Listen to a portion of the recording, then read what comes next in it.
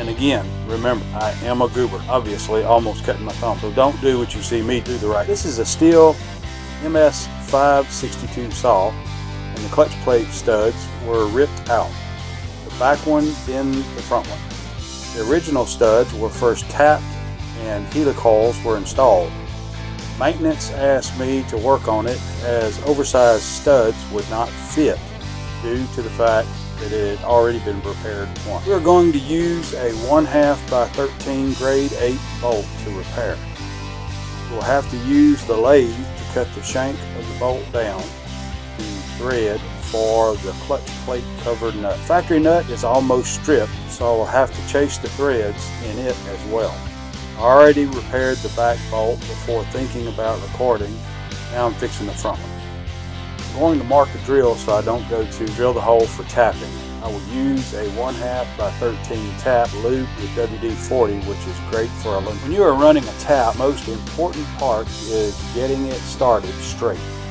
So look at the tap from multiple angles and check often when getting the first 2 to 3 threads. The next important thing is to break the chip as you tap. After 1/8 to 3/4 turn, back it up and you will feel the chip break.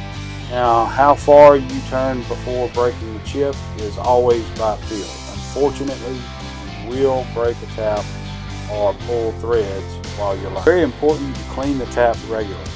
If you don't, you will booger the threads and ruin whatever you are tapping. The bolt will bottom out against the saw and not go all the way through the case wall. Going through the case wall doesn't really matter because there's no oil in a 2-stroke motor.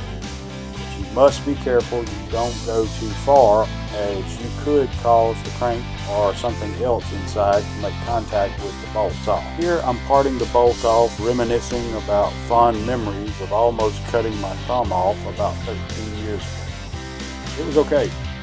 The bone stopped parting. Find it easy to brace the tool against the tool post when tapping. Clean everything thoroughly, then add red Loctite and install the bolt. I used acetone, but use whatever will remove all oil and grease. It's very important that you get all the oil off. Oh, also, sorry, I forgot. Be sure to pull the plug and check for any contact with the bolt inside before using Loctite. And just like that, easy peasy, you're done. Please comment if you have any questions. Please like and subscribe. Hope to see you again. Have an awesome and blessed week.